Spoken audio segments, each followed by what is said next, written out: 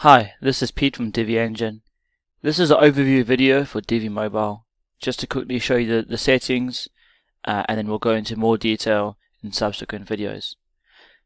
So when you install Divi Mobile, first thing you want to do is to go and add your license key. This allows you to get updates. We have another video that talks about how to add your license key, so I'm not going to go into that now. Most of the settings, well, pretty much all the settings, are in the Appearance Customize section.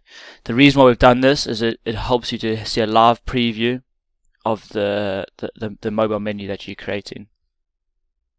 So we've highlighted, made it very clear for you where it is, Divi Mobile.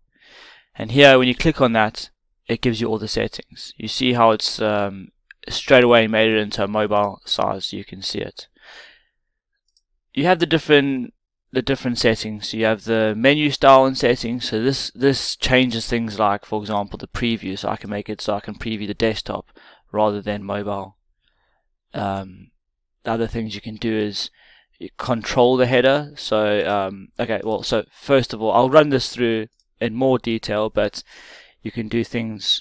This is where you change the menu style, change the breakpoints, customize the header, all that kind of stuff.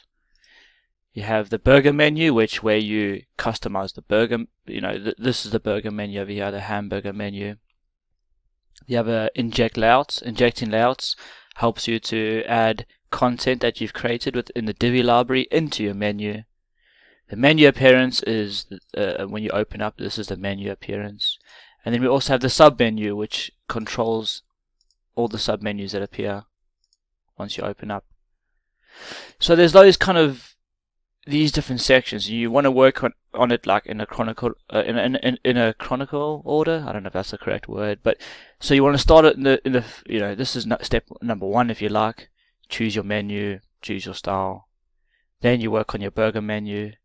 Then if you want to inject some layouts into the menu, you can do that. Then you work on the menu settings and then the sub menu settings. And once you've done that, you should have a perfect mobile menu. Or you can have the mobile menu work on desktop. And you can do that by changing the breakpoints. So we'll run through that in a subsequent menu. And that's it really. That's the overview. It's that simple. You literally change the settings here, and then you see how, and then once you can see a live preview, and then from the live preview, for example, I can just show you menu background. I can change it to red. I can change it to any color I want. And once I've the live preview, I can see it looks good. Push it live or publish, and then that's it. It's done.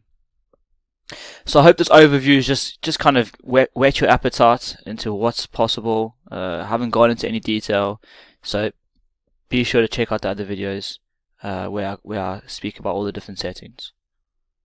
Have a great day.